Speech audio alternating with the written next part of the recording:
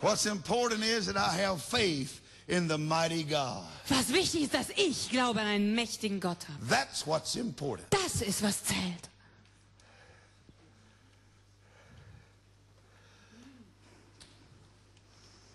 This day the Lord will deliver you into my hands. I will smite you and I will cut off your head. Heute wird der Herr dich in meine Hand geben, dass ich dich erschlage und dir den Kopf abhaue.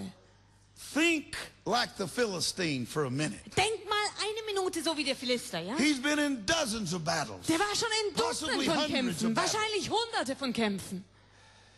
And he's still standing there defiant. Und der steht immer noch stark da.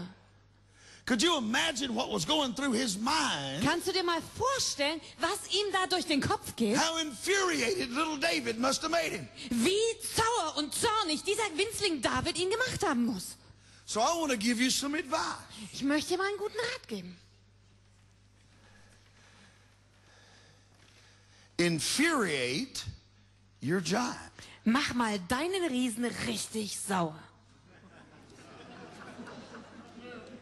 It don't matter how seasoned he is. Da ist ganz egal, wie Kampfes It don't matter about his past victories. Ganz egal, was für Siege er in der It matters Vergangenheit about hatte. your present God. Sondern es geht um den Gott deiner It matters that Gegenwart. God believes you can do anything. Es ist der Gott, der glaubt, dass du alles tun kannst. That's what matters. Das ist, was wichtig ist.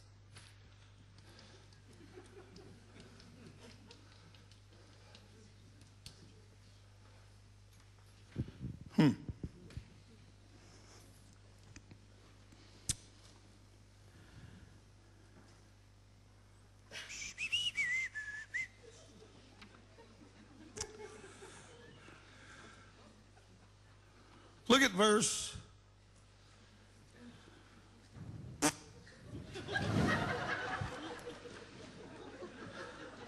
I don't know which one these. So here's what David did. Also gut, ist ganz egal, welcher Vers es ist. Das hat David gemacht. He put a rock in his sling and hit the guy.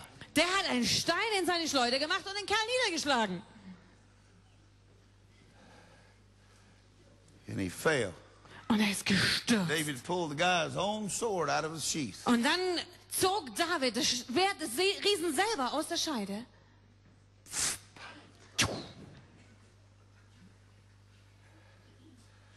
Now, isn't that what you want to do against this giant that's harassing you? Und ist das nicht genau das, was du mit diesem Riesen machen möchtest, der dir hinterher ist? Isn't that what you want to do? Ist es nicht genau das, was du auch tun willst? It don't matter if it's physical. Ist ganz egal, ob es körperlicher Natur ist It don't matter if it's spiritual. oder geistlich It don't matter if it's mental. oder mental. It matters that your God is with you. Was wichtig ist, dass dein Gott mit dir ist. And God believes you can do anything. Und Gott glaubt, dass du alles tun kannst. Not long ago, I got a phone call from one of my missionaries. Und es ist noch nicht lange her, da habe ich einen Anruf von einem meiner Missionare I've bekommen. been working with this guy for 30 years. Und ich arbeite schon seit 30 Jahren mit dem zusammen. We're good friends. Wir sind gute Freunde. But lots of years ago, 30 years ago, Aber that's vor 3 vielen, decades, vielen that's a Jahren, long vor time. 30 Jahren, also vor 3 Jahrzehnten, das ist eine Menge Holz. When he came to the mission field, Als er da zu uns aufs Missionsfeld kam, he told me, da hat er mir gesagt, I'm going to do what you can do. oh, ich werde das tun, was du auch tust. So you know what I told him? Und weißt du, was ich ihm dann gesagt habe?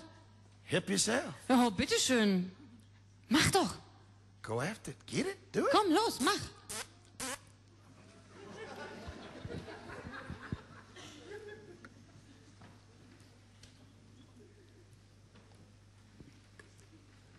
Years. 30 Jahre. He never did get to see the dead raised. Und er hat noch nie die Toten auferweckt. He felt bad. Und da hat er sich schlecht gefühlt. I told him all the way through, don't feel bad. Und ich habe ihm die ganze Zeit immer wieder gesagt, hey, du musst dich nicht schlecht fühlen, Feel glad. sondern fühl dich glücklich. Jesus is with us. Jesus ist mit uns. It don't matter what you see. Ist doch ganz egal, was du It siehst. matters who Jesus is. Es ist doch wichtig, wer Jesus ist. But he called me the other day. Aber neulich hat er mich dann angerufen. Brother David, Bruder David, man, I'm glad you was home. hey, ich bin so froh, dass ich dich erwischt habe. I said, what's the matter, man? Hey, was denn los, Typ? He said, I got some really good news. Er sagt, hey, ich habe echt gute Nachrichten. I said, what? Und dann habe ich gefragt, ja, was denn? He said, I went to service last night. Oh, gestern Abend bin ich in den Gottesdienst gegangen. And I'm up there preaching. Und dann habe ich gepredigt. And one of our elders comes up with a little girl. Und dann kam einer unserer Ältesten mit einem kleinen Mädchen. And she'd been dead for 4 hours. Und sie war schon 4 Stunden tot. So we lay our hands upon her head. Also haben wir unsere Hände auf ihren Kopf gelegt. And she came back to life. Und sie wurde wieder lebendig. I said, well, that's nice. Und da habe ich gesagt, das ist ja super. You know what he told me? Und weißt du, was er gesagt He hat? said, I feel like a new man. Er sagte, ich fühle mich wie ein neuer Mensch. He said, you've been telling me all these years. Er hat gesagt, du hast mir die ganzen Jahre immer wieder gesagt. And I finally saw it. Aber letzten Endes habe ich es gesehen. It's a good thing. Das war was Gutes. I said, that's good. Und ich so, ja, ist gut. He said these words to me. Und dann hat er diese Worte gesagt. I feel like reproaches off of me.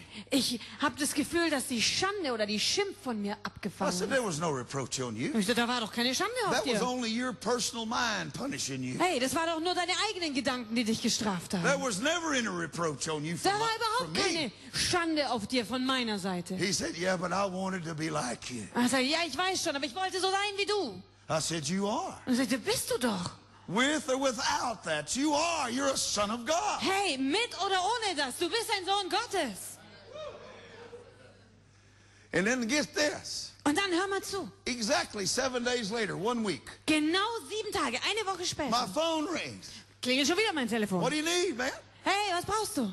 Oh, Oh, this time he's up and down and jumping. diesmal springt er schon einfach auf der Stelle. Das He ist said, völlig you told me ausgelöst. it'd be like this. Hey, du hast ja gesagt, es wäre so, würde so I went werden. out to service last night. Aber gestern Abend war ich wieder im Gottesdienst. There was another dead person. Schon wieder jemand Totes. We prayed for it, and God brought it back to Wir life. haben für den gebetet und Gott hat ihn wieder auferweckt. Woo! Halleluja.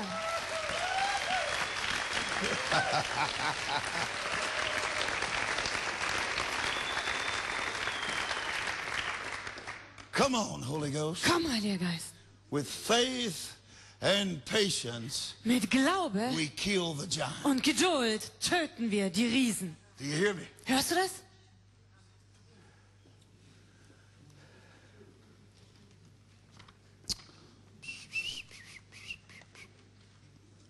Let's look at something else. Also gut, schauen wir uns was anderes an. Let's see here. Hold on, let me look. I'm looking. Okay, ich suche noch. Huh?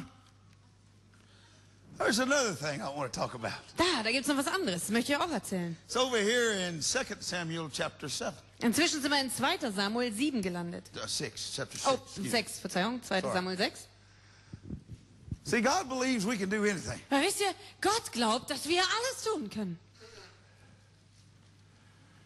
That man waited 3 decades to raise the dead. Dieser Mann hat 3 Jahrzehnte drauf gewartet, die Toten aufzuwecken. You should see the work that they got in South Mexico. Und du solltest mal sehen, was für eine Arbeit die in Südmexiko haben. It's one of the most powerful works you'll ever see in anywhere alive right now. Das ist eine der stärksten Arbeiten, die du irgendwo weltweit zurzeit finden kannst. There's a war in Mexico. Und in Mexiko gibt's gerade Krieg. And our work is on both sides of the war. Und unsere Arbeit, die findet einfach auf beiden Seiten des Krieges statt. We have churches on both sides. Wir haben Gemeinden auf beiden Seiten. It takes a lot of faith to live like that. Und um so zu leben, brauchst du viel Glaube. Those people are getting saved by the thousands. Und die Leute dort, die bekehren sich zu Tausenden.